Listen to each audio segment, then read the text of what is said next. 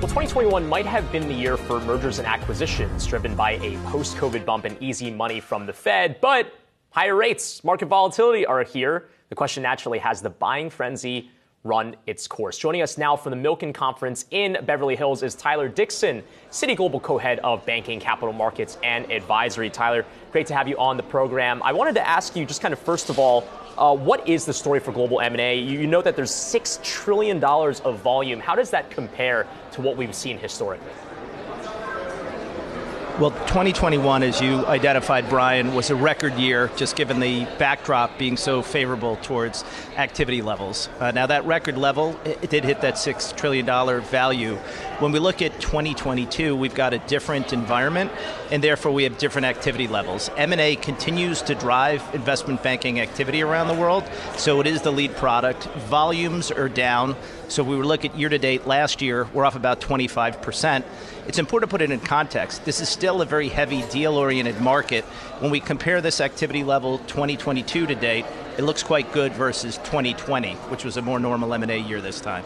So down about 25%, Tyler. You know, if we can try to break it down by sector, we have seen some big announcements, deal making in tech, whether that's a Microsoft and an Activision. Obviously, I'm not going to ask you, Tyler, to weigh in on Elon Musk and Twitter, but we have seen a re-rating. Valuations drop significantly in tech names. And I wonder if you think that makes for some ripe targets in the space. We think the M&A market's driven by growth. And so when you look at the activity levels, not surprisingly, tech is at the top of the list. We also see opportunity in healthcare, financial technology, clean energy technology, just a few examples of where we see activity levels. And that's natural. That's not only a result of valuations changing, but really the mega trends that are going to dynamically make growth in the future for earnings and valuations of companies go up.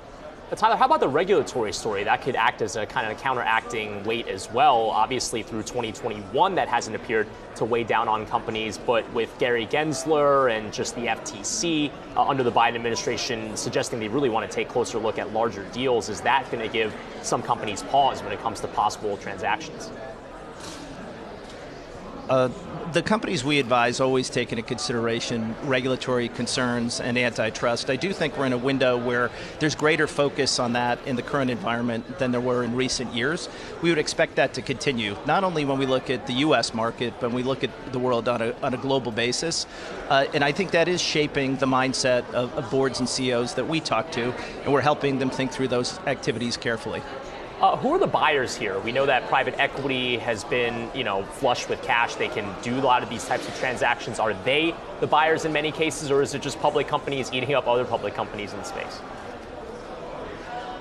Brian, we're seeing it through both dimensions. We have companies at the corporate level that have record levels of cash and are looking at this market dynamic where values have come down as a buying opportunity.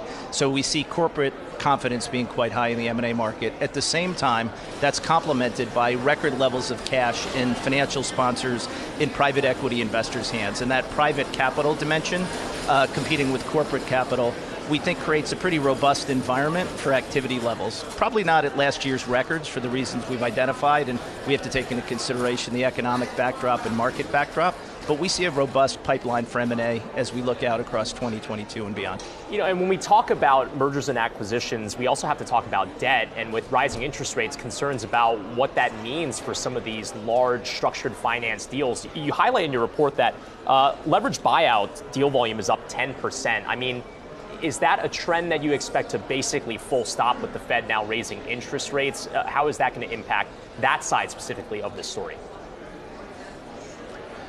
Clearly, financing packages are influenced by the economic backdrop.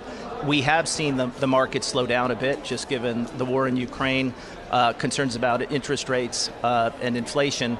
But we are still continuing to see good financing packages that are well structured in support of appropriate M&A activity. We're seeing that both on the corporate side and then the financial sponsor side. We do think the cost of financing is naturally going up in this environment, and we're taking that into consideration as we look at activity levels. All right, Tyler Dickson, Citi Global co-head of banking, capital markets, and advisory, live from Beverly Hills at the Milken Institute. Thanks so much for joining us. Appreciate it.